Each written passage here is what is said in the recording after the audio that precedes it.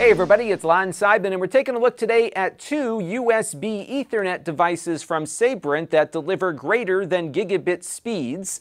We have a 2.5 gigabit adapter here and a 5 gigabit adapter. And we're going to take a closer look at both of these in just a second and why I cannot recommend the 5 gigabit at this point. But I do want to let you know, in the interest of full disclosure, that these came in free of charge through the Amazon Vine program. However, all the opinions you're about to hear are my own. Nobody is paying for this review, nor is anyone reviewing or approving what you're about to see before it was uploaded. So let's get into it now and see how these devices work. Now, the price point on these is very reasonable. The 5 gig version costs $59 and the 2.5 gig version is $39, not all that expensive.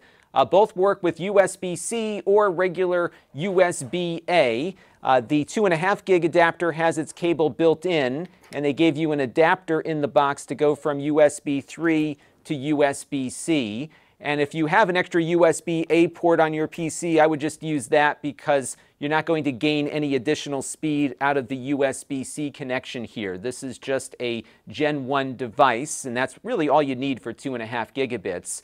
The 5 gigabit version here has a detached cable. In fact, it comes with two in the box. You'll get a USB-C to USB-C cable and a USB-C to USB-A cable. So it too will work with either size port. And my big disappointment here with the 5 gig version is that it's only running at Gen 1 speeds, meaning that the USB connection is going to max out at 5 gigabits per second. And that means you're not going to get the full speed out of this device because the USB overhead will prevent you from getting there. And I'll show you that in a minute when we run the speed test on it. So I was a bit disappointed with what they chose to use for a USB interface on this one. Now, the build quality on these is super rugged. They're made out of metal, both of them, so I think they'll hold up pretty well on the road. Now, to test these real quick, we're going to hook them up to my 10 gig switch here. And connected to this switch is a Mac Mini on the other side of the room that is running at 10 gigabits per second. Now, this switch also supports 2.5 gigabits and 5 gigabits, so we can get the full run of speeds tested here, and we can see exactly what these adapters are capable of. So we're going to start off with the 2.5 gig adapter and see how it does first. All right, so let's fire this test up now. We're running it on my Mac and transmitting to another Mac here. And what you want to look for is the SR bandwidth column. This is a utility called Wi-Fi Perf on the Mac. It is free, and it runs the open source iPerf software just in a nice graphical user interface wrapper here. And as you can see, we're getting about 2.3 gigabits per second, which is about what I would expect this device to get. And a little earlier, we looked at a similar Ethernet device from Pluggable running with the same Realtek chipset, and that one also got these speeds. So overall, this is performing as expected.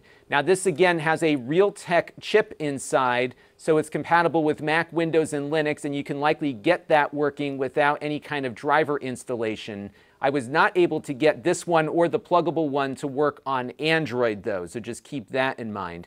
But let's take a look now at the 5 gigabit adapter, which is going to be a bit more problematic. All right, so we've got the 5 gig adapter now connected to my Mac, and if we look on the switch here, you can see that we've got a single green light over the port that it's connected to here, port 1, and that means we have a 5 gigabit connection negotiated between the adapter and the network.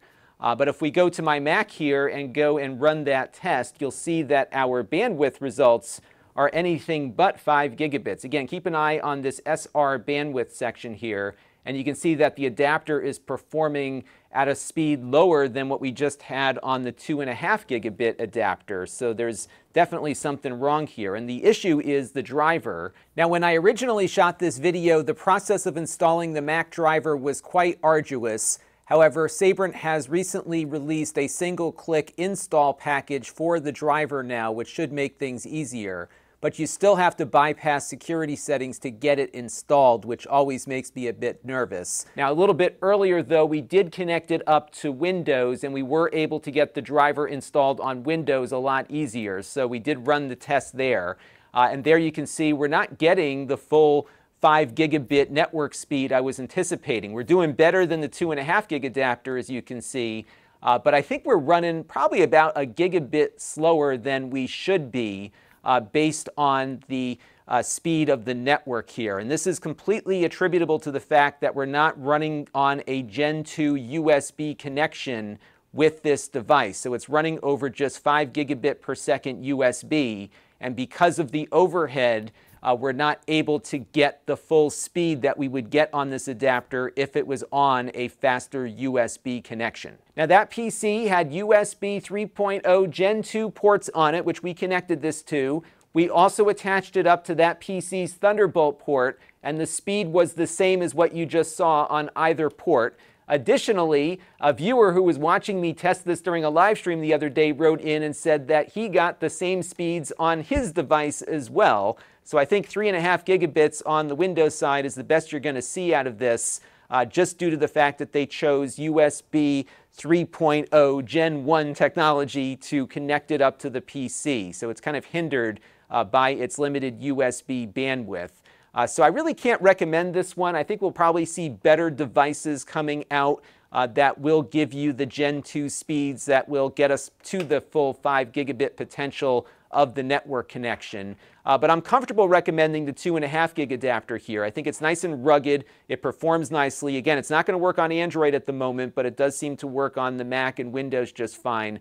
And it's also Linux compatible too. And I would imagine, given the chipset here, it should be pretty much a plug-and-play exercise on these things. But the 5 gig adapter is something I'm going to recommend you skip for now. Until next time, this is Lon.TV. Thanks for watching. This channel is brought to you by the Lon.TV supporters, including gold-level supporters Tom Albrecht, Chris Allegretta, David Hockman, Brian Parker, Mike Patterson, and Bill Pomerantz. If you want to help the channel, you can by contributing as little as $1 a month.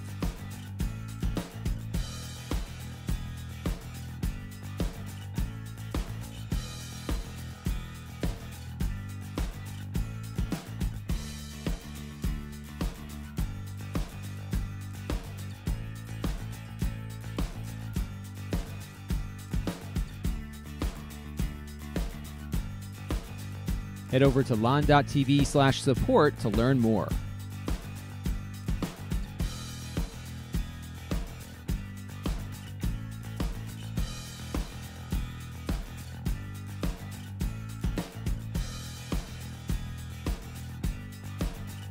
And don't forget to subscribe. Visit lon.tv/s.